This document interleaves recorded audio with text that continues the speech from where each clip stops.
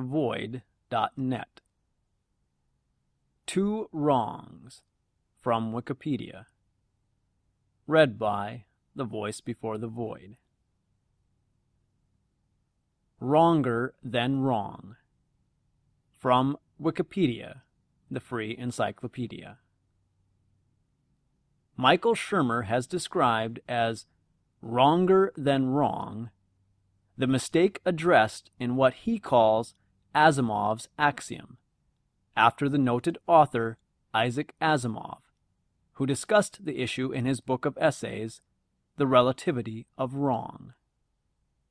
A statement that equates two errors is wronger than wrong when one of the errors is clearly more wrong than the other. As Asimov put it, when people thought the earth was flat, they were wrong. When people thought the earth was spherical, they were wrong. But if you think that thinking the earth is spherical is just as wrong as thinking the earth is flat, then your view is wronger than both of them put together. Asimov explains that science is both progressive and cumulative. Even though scientific theories are later proven wrong, the degree of their wrongness attenuates with time, as they are modified in response to the mistakes of the past. For example, data collected from satellite measurements shows precisely how the Earth's shape differs from a perfect sphere. Shermer states that being wronger than wrong is actually worse than being not even wrong, that is, being unfalsifiable. According to John Jenkins, who reviewed The Relativity of Wrong, the title essay of Asimov's book is the one, quote, which I think is important both for understanding Asimov's thinking about science and for arming oneself against the inevitable anti-science attack that one often hears, that theories are always preliminary and science really doesn't know anything. End quote. Not even wrong, from Wikipedia, the free encyclopedia.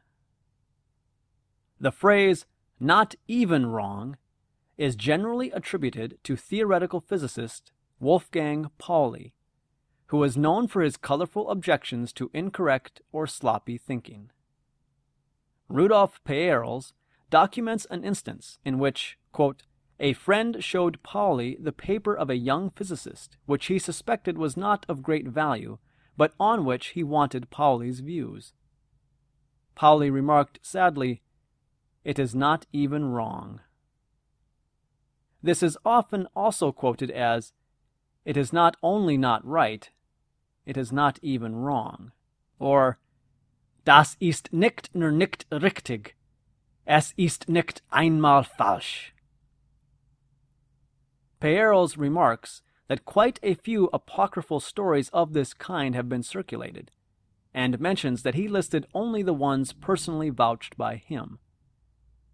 He also quotes another example, when Pauli replied to Lev Landau, "What you said was so confused that one could not tell whether it was nonsense or not." It has come to be used to describe any argument that purports to be scientific, but fails at some fundamental level, usually in that it cannot be falsified by experiment, i.e., tested with the possibility of being rejected, or cannot be used to make predictions about the natural world. The phrase, "not even wrong," is often used to describe pseudoscience or bad science and is considered derogatory.